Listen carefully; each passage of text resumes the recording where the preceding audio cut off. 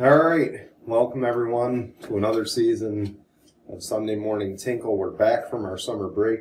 We're in a new location, so for those listening on audio, if you notice the noise is very echoey, it's because we just don't have 3 mics to pass around. Right. So, yeah, our first episode in person. Yes. For a year and a half, I think, right? And also, my first time on the show. Yes, Marty's here. It was the last time that we were in person was right before the draft, I think, in 2021. Something like that. We did like a 40-yard dash, so you probably saw that. We were at Basil Morella Park. There won't be any running this time, I promise. Yeah, please. You don't want to see it. We don't need to be tearing no ACLs or anything like that. So, because there's 3 of us here today and we're all kind of just squeezed together, trying to fit on camera, we're going to keep this episode at a decent length. We've changed up kind of the takeaways for this round. And instead of, just doing the weekly stories, because we're still in the middle of baseball, we're still in the middle of a nonsense preseason. So what we're going to do is we're going to do a little thing called What Did We Miss? Because we've been off for a month and a half. Almost 2 months. So with that, I don't think we discussed it too much, but I'll let Marty start because we'll go... For you guys, right to left or left to right, whatever it is. Mm-hmm. So because he's the guest. So. Yeah. Well, I do want to correct you at least somewhat on saying that it was a bit of a nonsensical preseason for football because, at least for me, them Steelers, they're looking pretty good in the preseason. I mean, we had... literally, not even, last night? Yeah. Last night, the Steelers took on Thursday night, because we're recording on Friday. Okay, yeah. So, last night for, so, on Thursday night, the Steelers took on the Falcons, and they absolutely crushed them. So... And same thing happened to the Bills. Sorry, Jason. So, I mean, it's all right. When the offense commits 12 different penalties in the first half, I guess it's bound to happen. Well, either way, I don't want to get my hopes up too much, but I will say, judging by all of that in the preseason for the Steelers, I think it's safe to say that the regular season might look pretty good for the Steelers. I mean, let's be fair. They're always the find-a-way team, right? Yeah. Because it seems like, last year we're they're going to tank, they're going to go 3-13 or 3-14. Yes. And they come out with a 9-8 record. 9-8 record. Yeah. It's still a winning season. They're a team that's always going to find a winning season. Yeah. I don't think by any stretch, and again, our NFL specials in a week and a half, but I just don't think they're going to find a way to the playoffs necessarily. No, but no. I mean, we didn't even make playoffs last year. I will say this now. I mean, they have it's a very prove-it kind of year for the Steelers because you have Allen Robinson, who absolutely sucked on the Rams. So I don't know what kind of Allen Robinson. Are you going to get the Chicago Allen Robinson or are you going to get the last year Allen Robinson on the Rams? That's a big if. I think George Pickens is going to be probably the biggest upside wide receiver for the Steelers this year. It also depends on what kind of Kenny Pickett are we going to get. Are we going to get the Kenny Pickett that we saw in college? Are we going to get the Kenny Pickett that was up and down last year, kind of getting a feel for the NFL? Yeah. Here's the thing. Are we going to get the one? Is he going to look? I guess the best way to sum it up is he going to look like Mac Jones or is he going to take that giant leap like, Justin Herbert, Patrick Mahomes, Trevor Lawrence? I think that's the few things we got to think about here. Yeah. I mean, he is the it factor, but I don't want him to be like a Nate Peterman, where he's going to look good in the preseason and get to the regular season and just be another average quarterback. Yeah. And yes, us Bills. Yeah. Me being a Bills fan, I'll remember the Nathan Peterman years. I remember Have fun, that. Chicago. Let me tell you something. We've seen this before. He's looking great in preseason. Let me tell you something. If Justin Fields ever was hurt, you're screwed. Yeah. Yeah. And honestly, like, you know, I hear everyone. I hear both of you about Kenny Pickett. And I mean, yes, you're right. He did have a very up and down season last year with the Steelers. I mean, but it also comes down to how do we think, and also where do we see Mitchell Trubisky like popping in? Because last season, when Kenny came down with an injury in the game, Mitch stepped right up, and he did what he needed to do, and he got us the win. Can we see that again, possibly this season, if Kenny Pickett goes down? I think Mitchell Trubisky gets a bad rep to begin with. I can agree with because that. of his time in Chicago. Yes.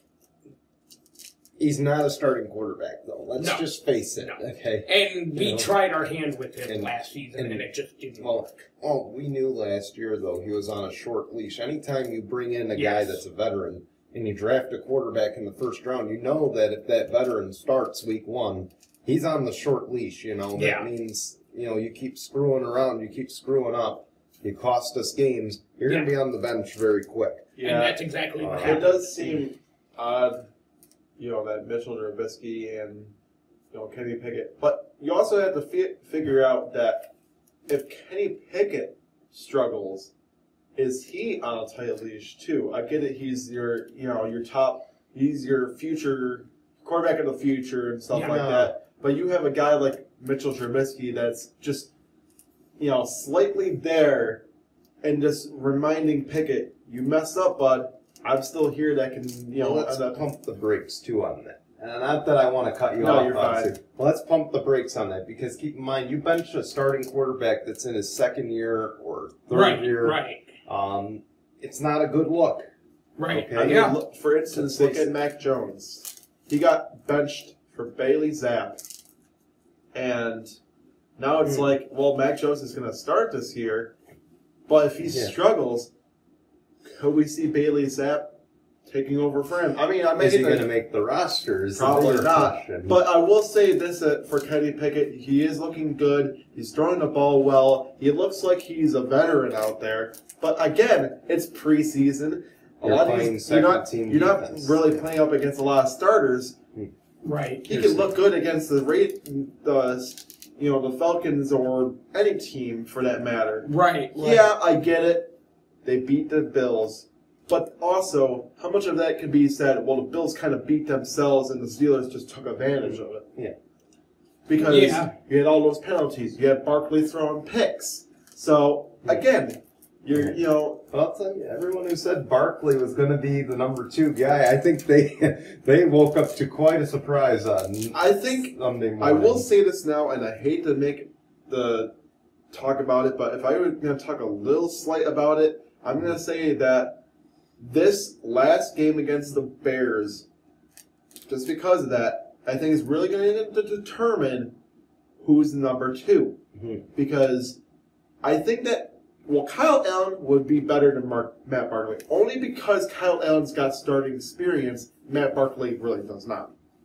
He does, but he doesn't. He's come in and done well. I mean, look at the time where they beat the Bills and the Jets beat each other. Matt Barkley went off in that game, scored 41 points.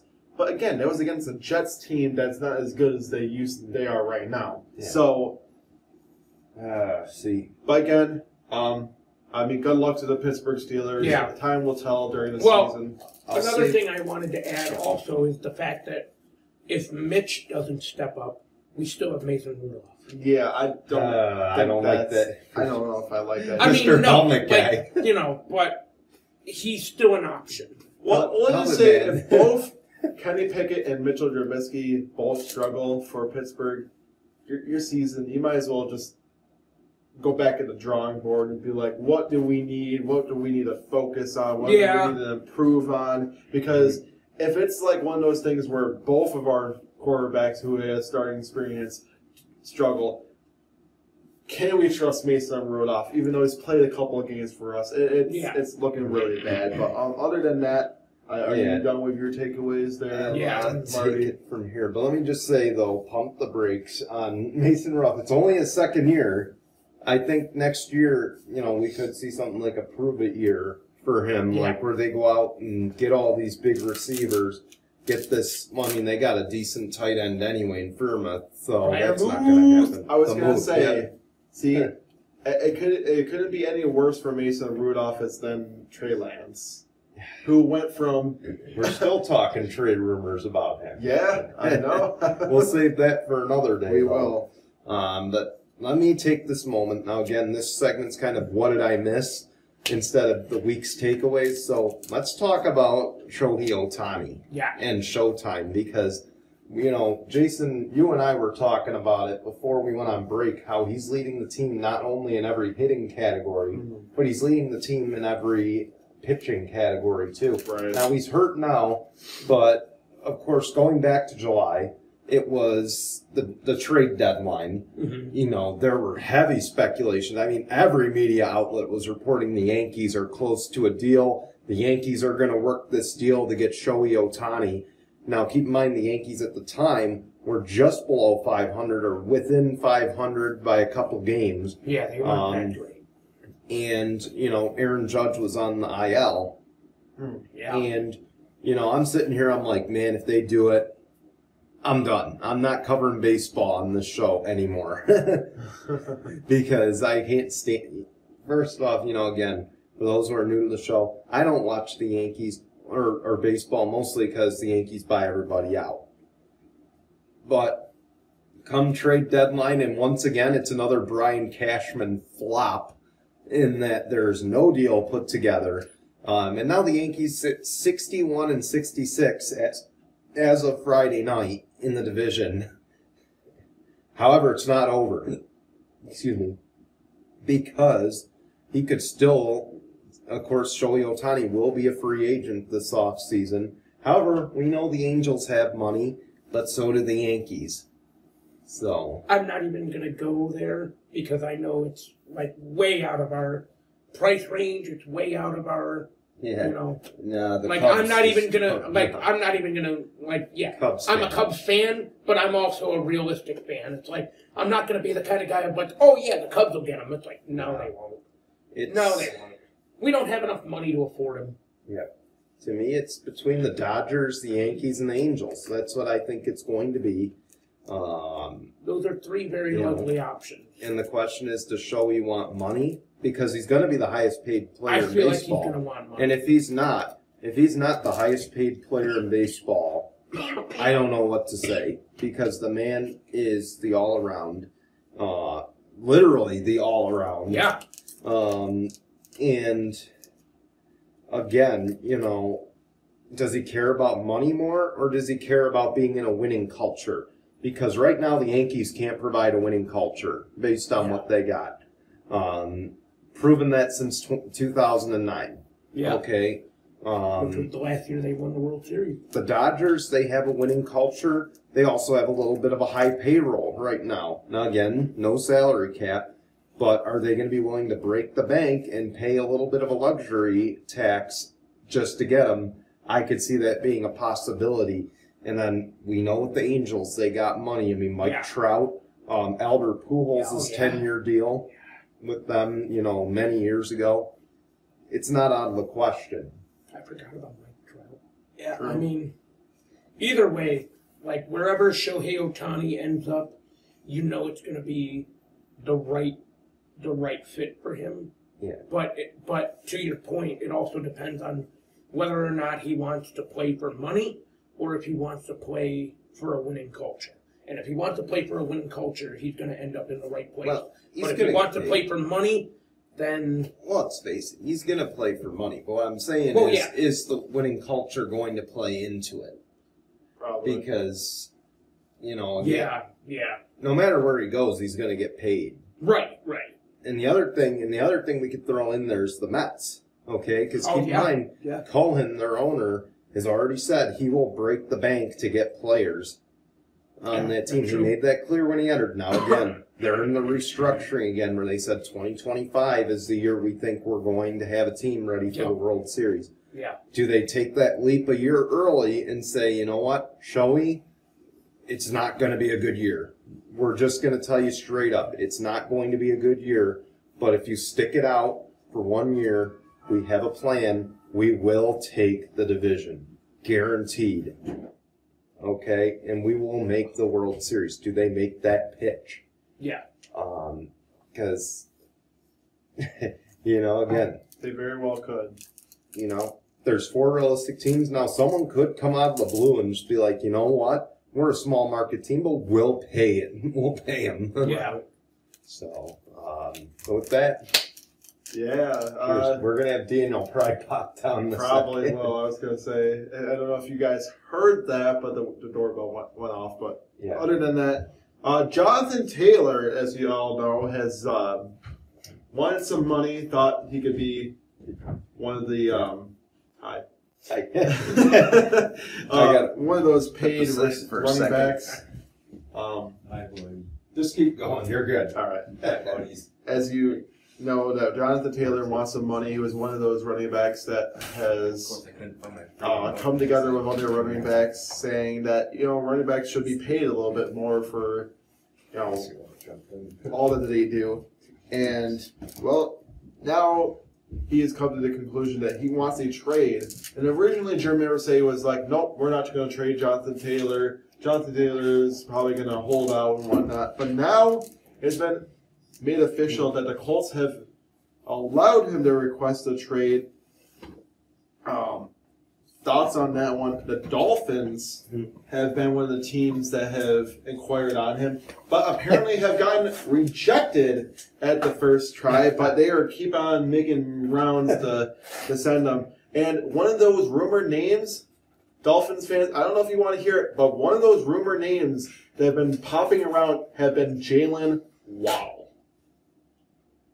We got a Dolphins fan in the room in the background. He's too shy to get on camera, but man, that's why Jason keeps looking back. By the way, and that's why you heard some of the background. It's weird because you would think that the Dolphins, all they have to worry about is giving up a first round draft pick, which the Colts really do want that first round draft pick or a player of the same value.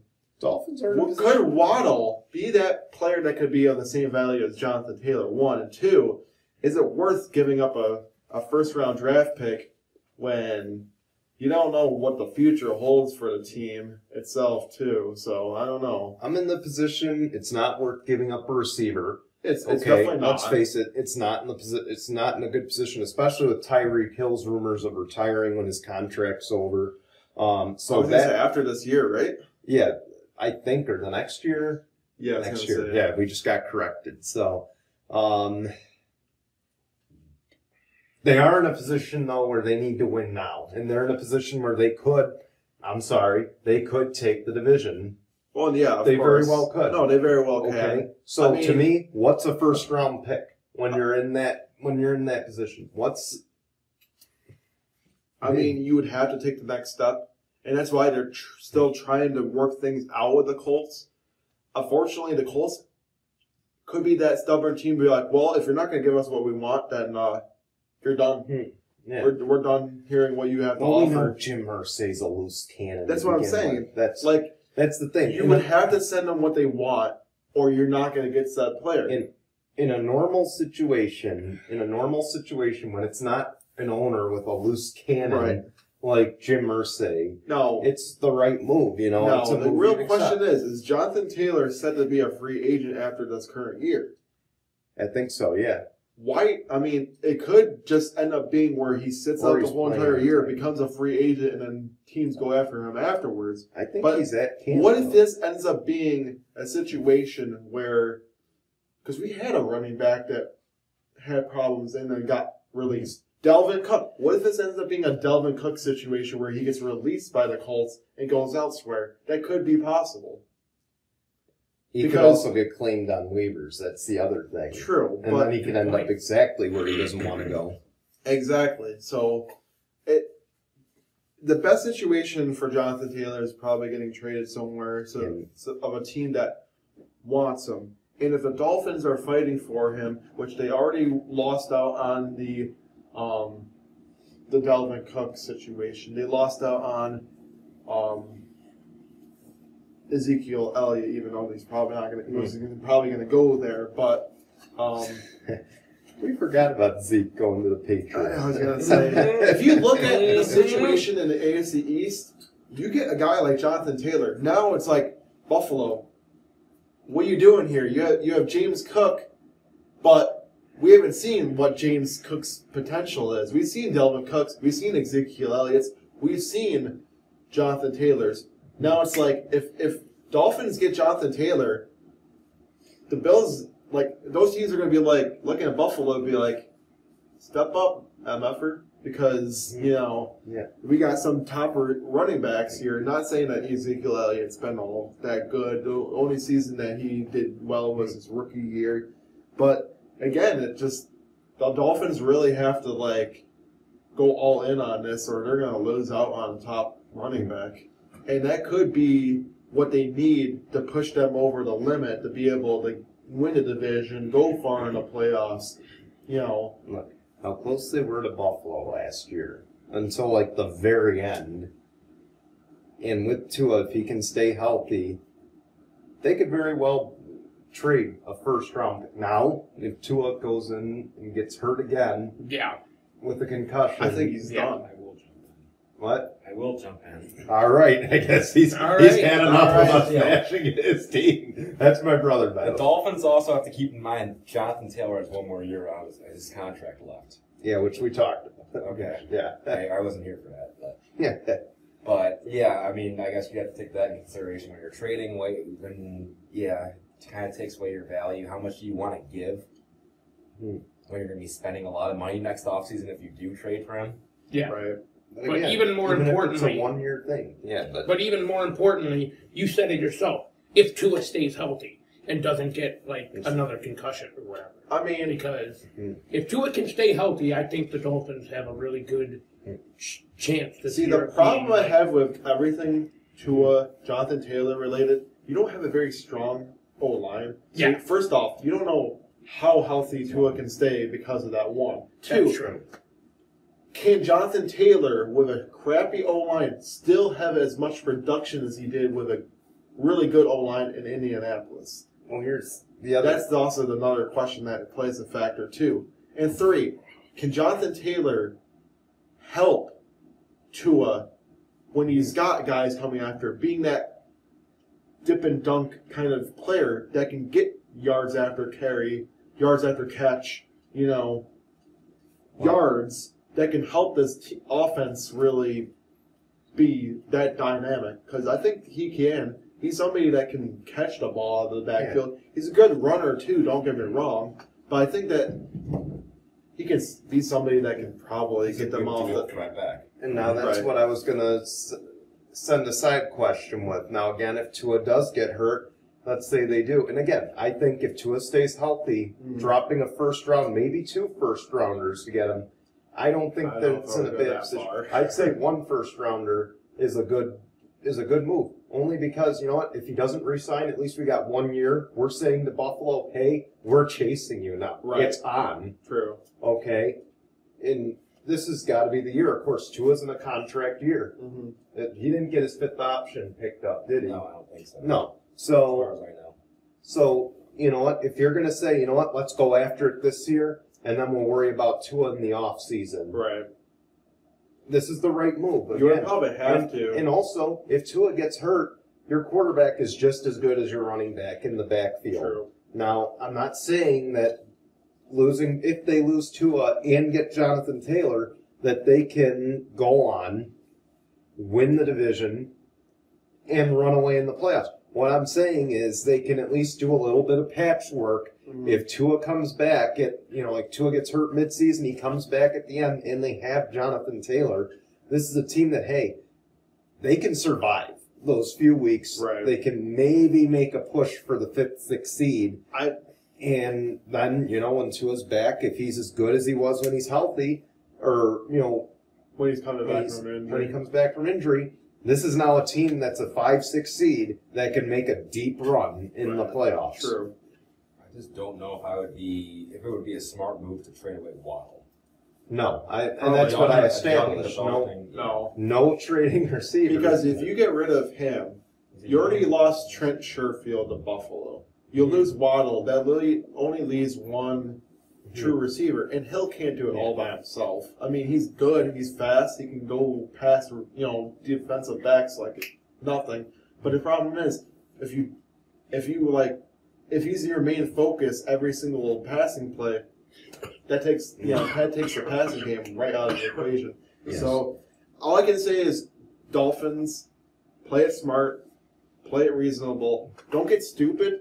Don't give up too much. If it's not exactly, go for it. Yeah, right. Look, I think the first round is at least an olive branch in my eyes. The first round is a decent olive branch where it's like, look, it's not too much, it's not too little, and if we're successful, we're good. If not, right.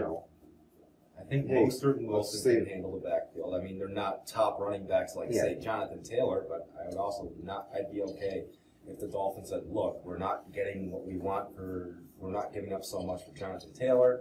Let's just back off. I don't want to give up so much for him. So I think Mostert and Wilson can handle it. That's all. I feel like we've talked over you this whole time. You got anything else to add on that? Or? It's kind of turned into a panel, so it's all right. You know what? I like this, to be honest. We won't turn it into a rotating door here, though. No. Speaking of panels, that's what was going to be my turn. That was going to be my perfect segue. Yeah, that was going to be the perfect segue. Now I'll let Jason take it because he's got the document. I was going to say, Undisputed will roll with numerous hosts. It has been made official for one, but including names with Lil Wayne, which is kind of interesting. I guess Rachel Nichols. Yeah, Rachel Nichols from ESPN. Richard Sherman, others. Sharp is joining him. It's been made official. He's joining him September 4th. Sharp is joining First Take, not Undisputed. Oh, that's right. So, but Richard Sherman's supposedly going to be the biggest face on Undisputed outside of Skip Bayless. I will say now that, it goes into the last one. Is sports debate shows getting too insane? I think so. I'll add on that because, quite frankly, this might be a bit of a hot take, but I'm just going to go for it. At this rate, after everything that happened with Shannon Sharp and Skip Bayless, who really wants to get on that show? And exactly. You know what? That's, I think, the point we're about. Yeah, that's exactly I like that. We're getting that was good. Well, see, the problem is that Skip Bayless acts like what his word is better than anybody else's word, and I think it's like that with Stephen A. Smith a little bit too. But I will he say has a lot more class. I was going to say Stephen A. Smith does know a lot more, as I thought he did. Because let me tell you something, Stephen A. Smith. First off, get your sources correct. Always. Second off, where the hell do you think that Stephon Diggs was going to be wanting gone from Buffalo? If you wanted gone from Buffalo so badly, one, he would have asked for a trade. Two, he would not be on the team right now. Three, he wouldn't have shown up. He wouldn't have shown up for a training camp. And four, he would be holding out if he wanted to gone from Buffalo. So let me tell you something. Get your sources correct. This is why I'm saying these analysts, if you really want to be, making these talk shows so great, you got to get your facts straight, or you're going to get people bashing you on social media, which I'm pretty sure he got a lot of extensive Bills fans hating him for that afterwards. Well, let's be fair. We're also a show that took a little bit of heat with the Lamar Jackson Yes, thing. we were. A little while ago. It was a while ago. But again, because I saw all around, he wants out, I have sources, he wants out. He went on First Take himself and said that. Sources. Yes. What are these said sources? And two, was this just sources before he decided to show up again with the Bills? You know what it was, is his sources were his friends at the bar when they were drinking and, Probably having happy hour on the LA Strip there. His sources were, dude, trust me. That's why Hollywood Boulevard. It's going to be interesting to see how Shannon Sharp and Stephen A. Smith are going to do on First Take, because if it's anything like how it was for Undisputed, I don't think it's going to be all that good. I hate to say it. I think Undisputed, first off, going back to what Marty said, who wants to work with Skip Bayless full time, number one? Nope.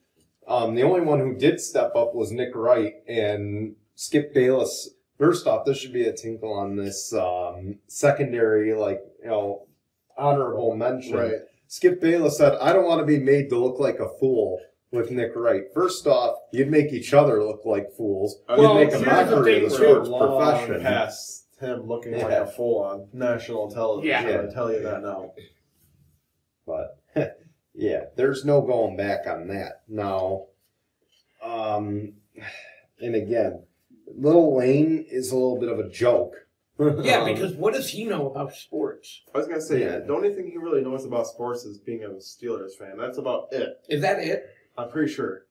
Or is he the Green? I can't tell you. I was going to say, I thought he was Packers, because he Packers made probably?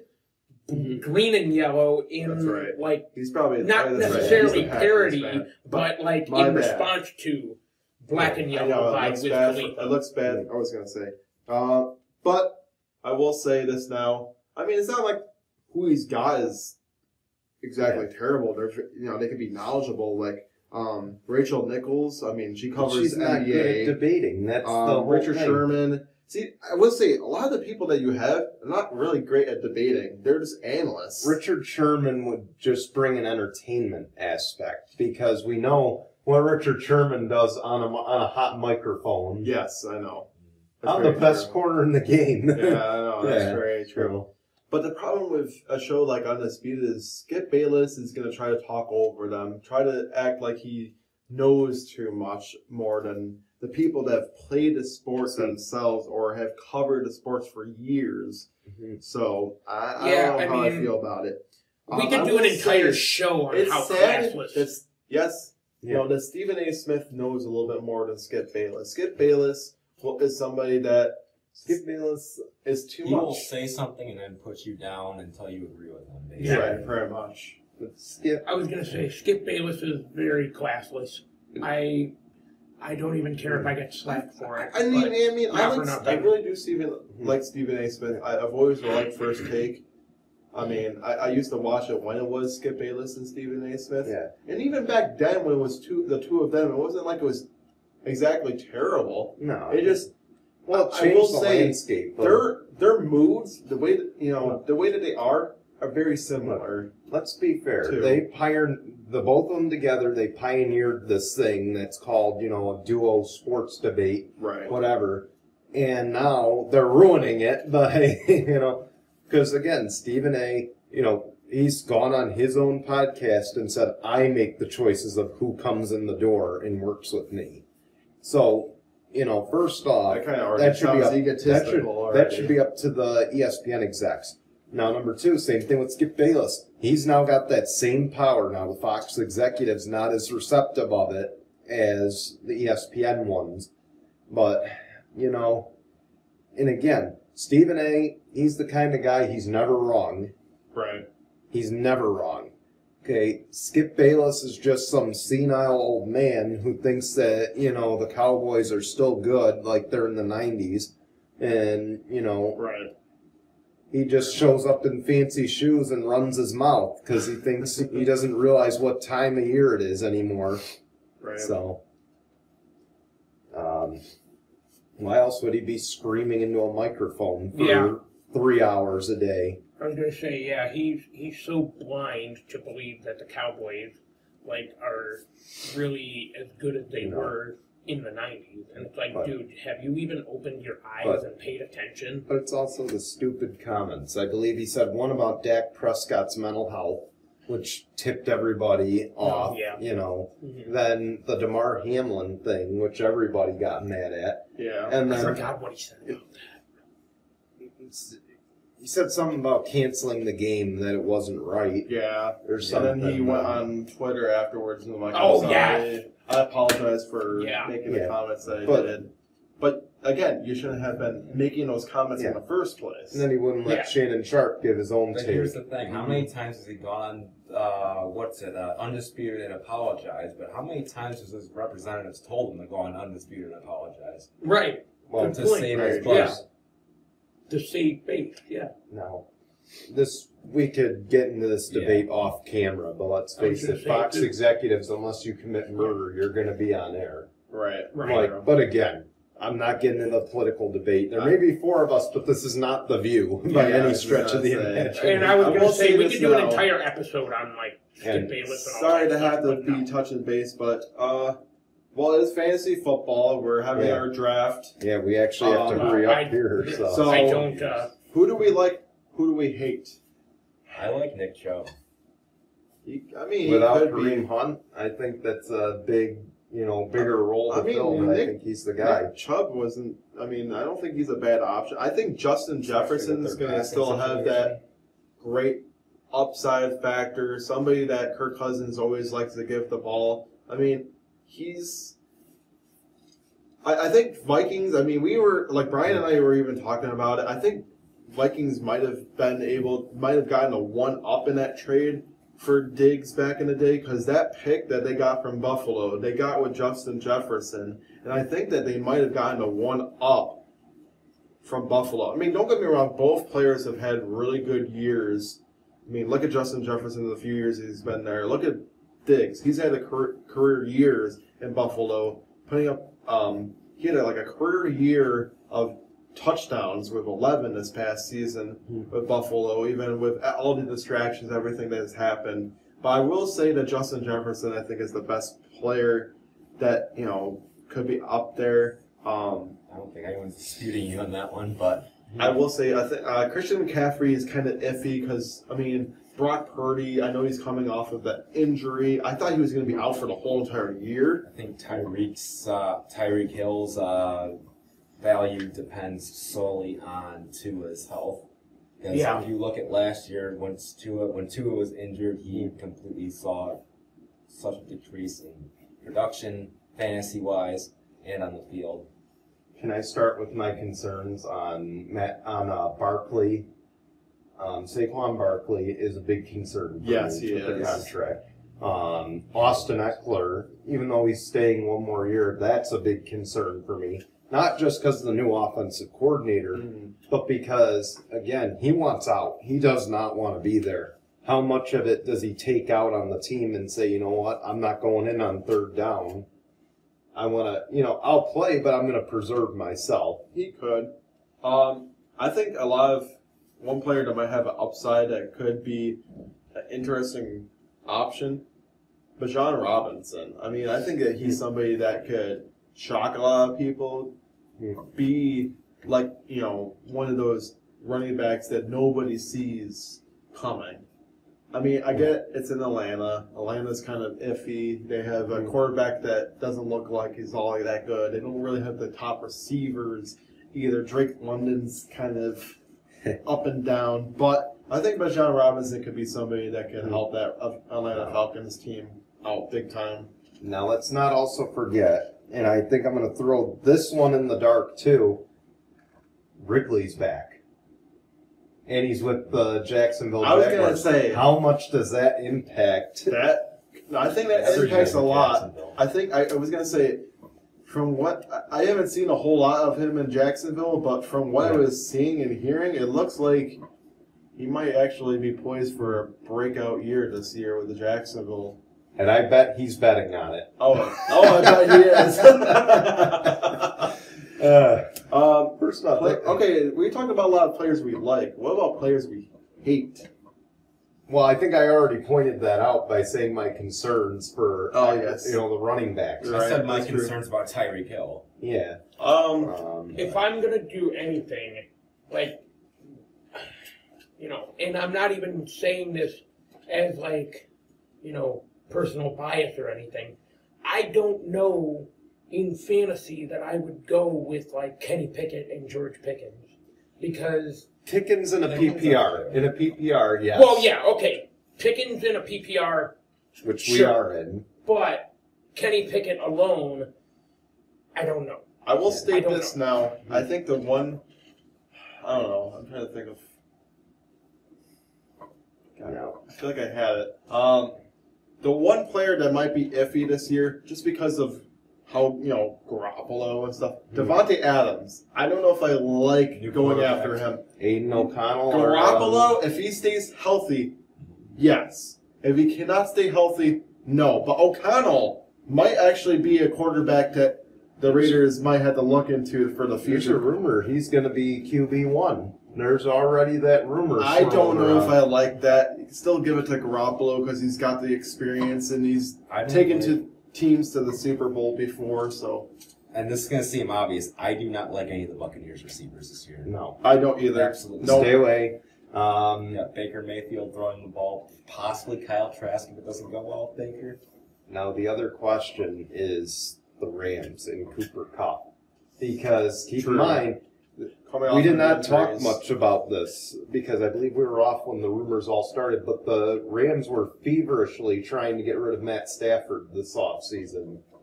I don't know if I like that. And again, it doesn't matter if the rumors are true or not. The rumors are out there, and how much of that is taken out in the locker room. Because now anytime a play goes wrong or this goes wrong or that goes wrong, it's going to be, the team's going to turn on them because they're going to be like, look, we should have traded you. Right. And I think that's going to be the mindset this season. On the Rams, so, we could have gotten rid of you. We could have gotten some picks. We could have gotten a younger quarterback. True. So I already don't like the Rams situation, but again, I'm going to save that for our NFL season preview in a week and a half.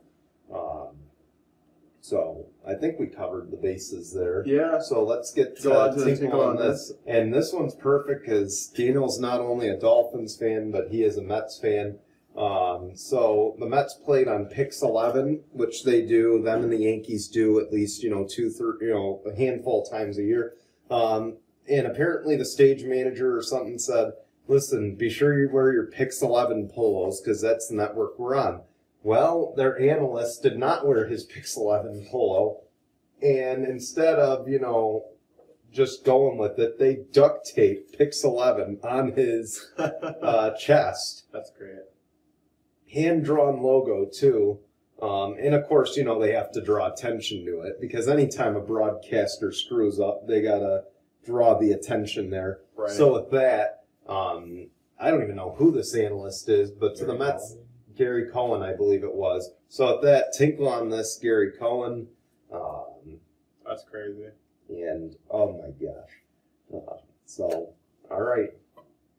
I don't know if I got to ask you what's coming up because I feel like we just don't know. I will state it now. We're going to try our darnest to bring it back. I know fans have been thinking, where's been no final bell the last 3 weeks? Almost the last month. I've been pushing it. Too. And I will say, hopefully the next couple weeks we can definitely bring it back. We'll definitely probably have some pay-per-view.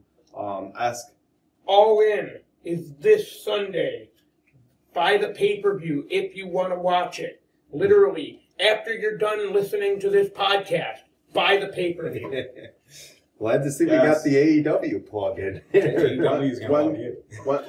Wembley Stadium, biggest wrestling event in pro wrestling history, should state at 80,000 plus. By the way, it beat out WrestleMania 32. It beat out WrestleMania 32, so it's already beaten out WWE with the biggest attendance record of all professional wrestling companies out there.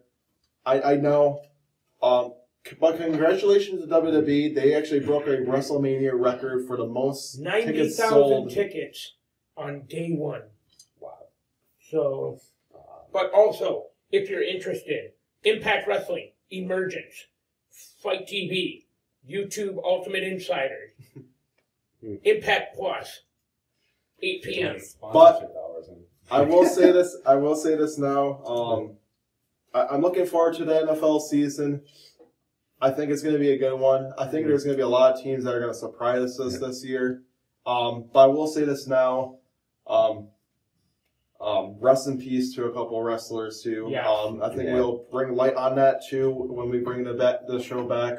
Rest in peace to Bray Wyatt. Rest in peace to Rotunda Terry Wyndham. Funk forever. And Terry Funk. So rest in peace to you guys. But other than that, what's going up on Out of Turn 4 there? Coming up on Alex Plough's Days of Our Lives. If you've been following that, I know you don't watch IndyCar. My God. He signs a deal with Errol McLaren. He takes money in advance. And now they're going to court because he said he won't drive for them after taking money from them. So we got to keep talking about the Alex Plough saga. IndyCar silly season, NASCAR silly season, and the playoffs, which first off I was very wrong about because... And I'll admit it on the big show here because I admitted it on Tuesday. I was dead wrong about William Byron. Plain and simple. 5 wins. It might be 6 after, we finish recording. But, oh, my God. We were so wrong about him and others. I'll make my playoff bracket, and we'll enjoy some silly season news or drama. That's why I had to call it Days of Our Lives, because it's just chaos. And Marcus Ericsson and Andretti, too. Oh, man.